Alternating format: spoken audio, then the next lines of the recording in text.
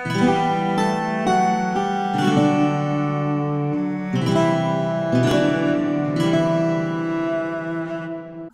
It is I, Countess Van Dracovin, Lord and Emperor of the Dracovin Empire, and welcome.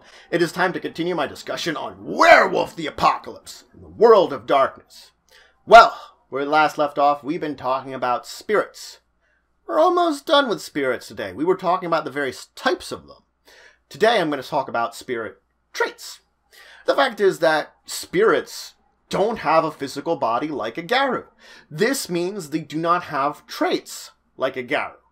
A spirit only has a unique number of traits. Well, not unique because they have the same terms/names as those of garou that have as traits, but they use them in their own unique ways.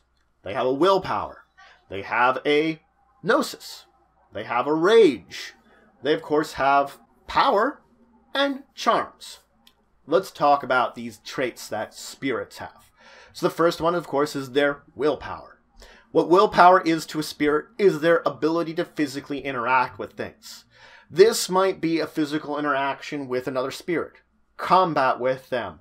It might be a race with another spirit. It might just be interactions with a garou that seem in a physical manner. There are various difficulties, and this, as I said, is a straight willpower roll that they're using in order to do this. And contests between spirits will be rolled by each rolling their willpower, seeing the best results. So there could be things like spirit races that they might have, just for fun. And then they would roll willpower against each other. Now, the second stat, of course, is rage. This is the anger and anguish of a spirit. This is what they use to deal damage to other things, other spirits, or to garou. Each success on a rage roll does 1 level of health to a garou, or 1 power damage, or 1 power to a spirit, which I'll talk about in a minute. Now, let's talk about gnosis, because spirits have, of course, gnosis. This is their basically mental and social interaction score. So if a spirit needs to do a social interaction or some kind of mental kind of task, they'll use their gnosis in order to roll for it. Once again, similar to with the willpower, there is a chart of various difficulties for this in the book. All right, let's talk about power. So, a spirit, unlike a garou, will rarely use its own gnosis. It doesn't want to do that. It's using a part of its own being. So what it will do instead is it will draw upon this battery of mystical energy that they have from connecting to the umbra itself, their power. Their connections to the umbra gives them this kind of battery which they can use to fuel their special abilities. The other important part about power is, though, when a spirit would take damage, it loses power. So, power is both their special abilities and their health at the same time. An interesting balancing act between these two.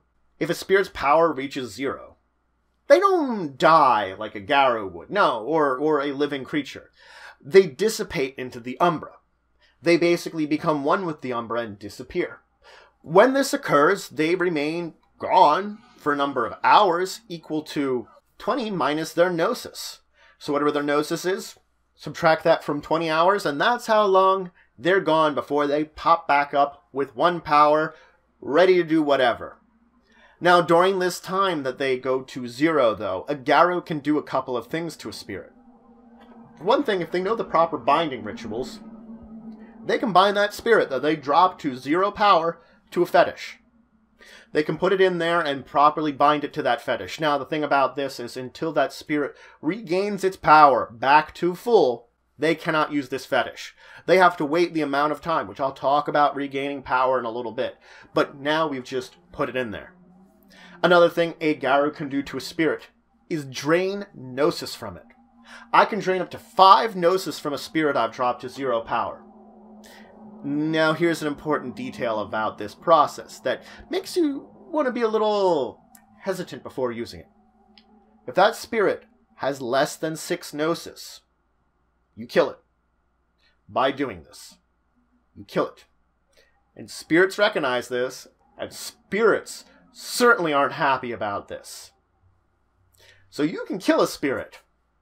You maybe just don't want to kill a spirit, or you're going to piss off all the other spirits. A little food for thought. Sometimes you might need to know this. Sometimes it might not be worth it. Now, charms. Charms are, well, spirit special abilities. It's what they spend their power on in order to use. And these special abilities take many different forms. There's more common ones, special ones, ones that are used for every scene. Traditionally, the common charm lasts for a scene, unless specifically stated under that charm. There's combat charms also, which will only, of course, last for a turn. Not a scene for the combat charms. Those are only for a turn, again, unless otherwise stated. So you can see each of these charms has their time periods they're going to be lasting, and they will each have their own effect that the spirits will use to, well, either be positive on your side or against you and try to kill you. Both could be done with various charms. Now let's talk about regaining power, because spirits can regain power. A spirit that wants to regain power has to enter a state of kind of suspended animation / sleep called slumber. Fact is, if you look at a spirit that's low on power, you can usually notice it might be a little translucent if it's been using it a lot. If it took a lot of damage in order to get that low power, it might look a little ragged. So they might want to find some kind of secluded spot within the umbra away from everyone else where they can enter into this slumber and effectively recharge themselves. For every hour they are within that slumber, they regain 1 power. So, depending on how much power they used or how much power they have, it could take quite a while for them to fully recharge themselves. The thing about slumber is they are, to a degree, vulnerable.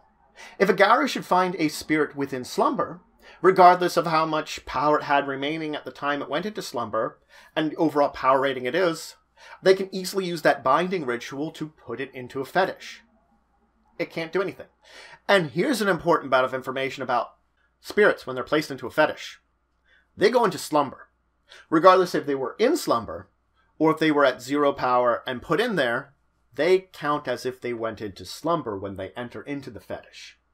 And yes, like I said before, in order to use this fetish now that it's got that, you have to wait until the power of that spirit goes to maximum, however many hours that will take. But you don't have to wait that extra time for the spirit to reform that it might have if you dropped it to 0. Or in this case, if you're managing to get it when it was slumbering, well, it just recharged the rate it was going at anyway. Some very powerful spirits can be bound into a fetish this way, basically by waiting until it's vulnerable and capturing it. A little trick. Important fact about this one here is you're using the power, not the spirit. So you're activating the fetish, not the spirit. It's just going to be in slumber until the fetish itself is destroyed or it's released. When either happens, it escapes from the fetish, and guess what? It leaves its slumber. It's like, oh, where have I been for the past, I don't know how long? So, spirits, though, can also move about the umbra. Hey, it's something that they can do. They can fly and float about the umbra at a rate of about 20 yards plus number of yards equal to their willpower. So if they have a willpower of, let's say, 26 yards per round that they can sort of float around. The thing about this sort of situation with them is that the umbra itself doesn't always match up with our world when it comes to measurements. So I might be in a section of the umbra where yards and feet don't translate the same way as yards and feet in our world. There might not be these concepts, or the concepts might be warped in a way that maybe a yard is only like this big and a foot is like this big, and the concepts and the measurements could be completely skewed. And remember, it's a spiritual world of different rules. You can encounter something like that. It is, however, important to note that since the penumbra is effectively a shadow of our realm, it's always got the same measurements. Penumbra will have the same measurements as us. So if you are watching or hanging out with a spirit as it's floating around the penumbra, guess what? 20 yards plus its willpower. It's good to go. You just have to watch your distance analogs when it comes to traveling in the umbra. Now, last thing I want to talk about is spirits' communications, because guess what? Spirits can speak. They have their own language.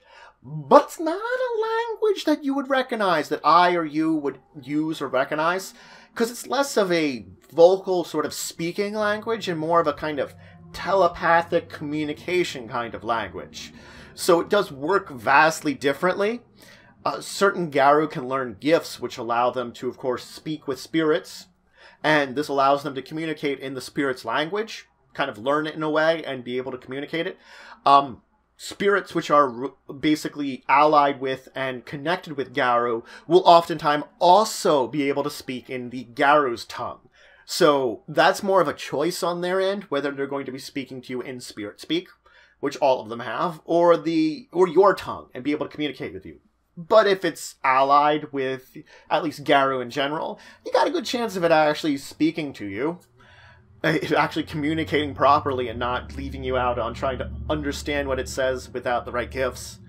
Now, another note about spirit speech is that control-based gifts that allow you to control and manipulate spirits, you do not need to be able to speak to spirits in order to do this. The gift itself allows you to instill your orders into the spirit without proper communication channels with it, and it will understand what you are saying, and you will be able to get some information from it without, again, you actually being able to communicate with each other properly.